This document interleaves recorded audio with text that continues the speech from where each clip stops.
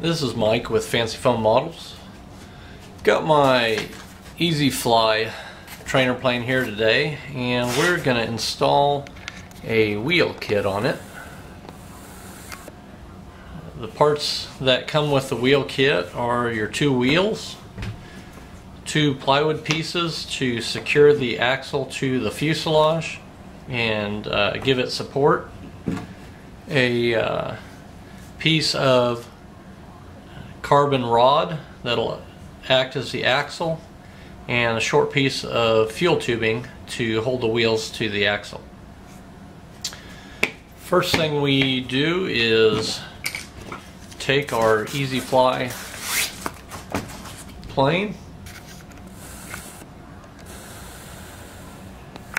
and we're going to mount these wood pieces on there. Now the wood piece has a little notch in one side of it, and that'll go towards the bottom of the fuselage, and we want that notch to line up with the front edge of the wing.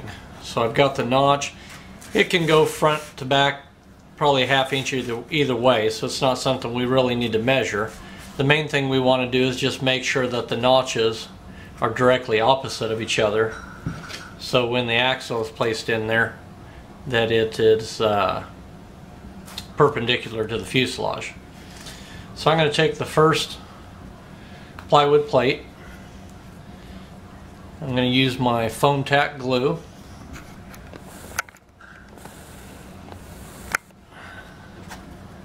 I'll apply some glue to the plywood.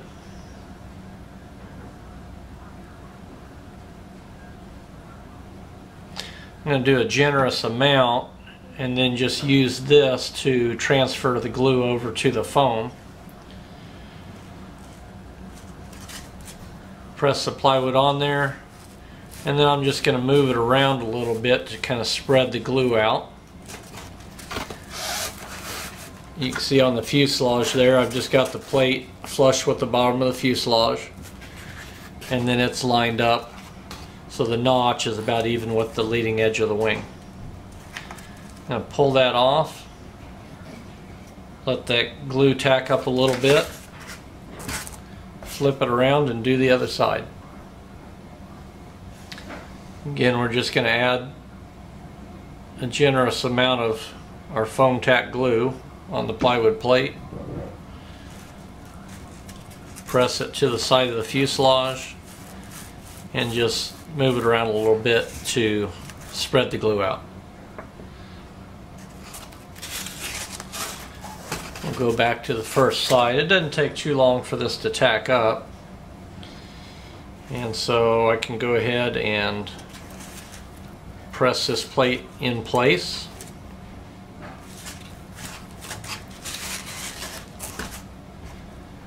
Go back to the second side. Now right now I haven't pressed it very hard, just lightly.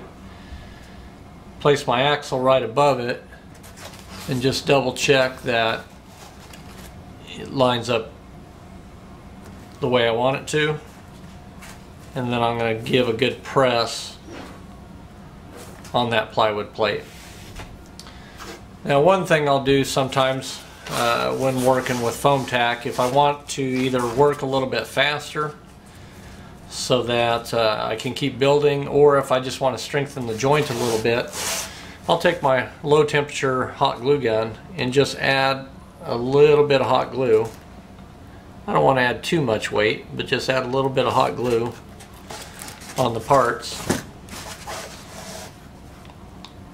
and that'll help hold it in place and strengthen that bond a little bit.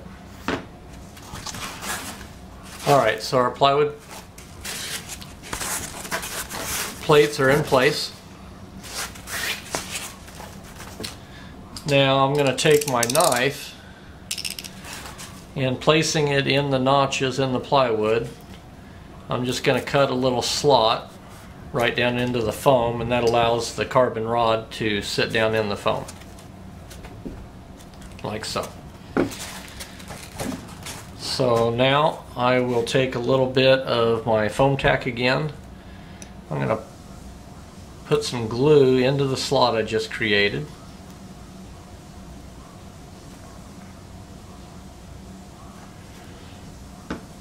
And in this case, I'm going to go ahead and just add a little bit of hot glue down into the slot of the plywood.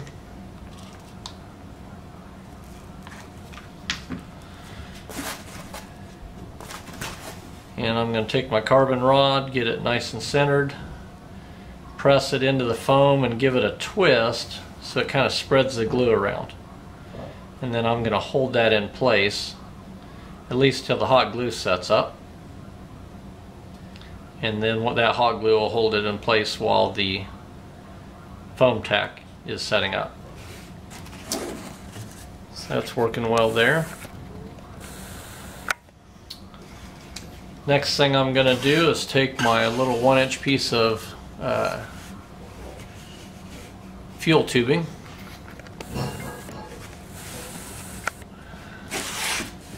and I'm just going to cut it into 4 pieces,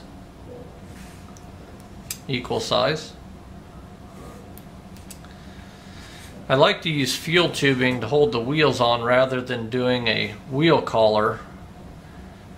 Being a trainer, it's going to get banged around a little bit more, and the fuel tubing, if you hit real hard on the wheels, will allow the wheels to pop off or do something other than try to break the axle and cause some damage to the plane.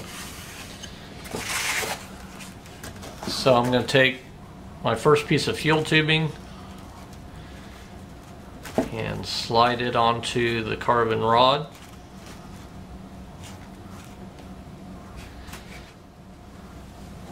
I'm going to take this wheel and I'm going to slide it on, and take another piece of fuel tubing, put that outside the wheel to hold it in place. Once I've got the outside piece of fuel tubing on, it's in maybe a 1/16 from the edge. I don't want the fuel tubing up tight against the wheel because I want it to be able to spin freely. And then I'll do the other side.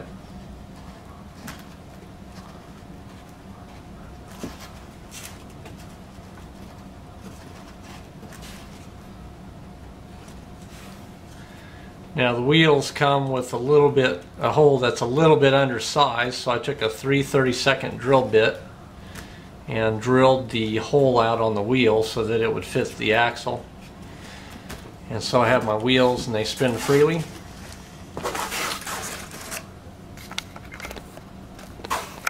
And now I've got wheels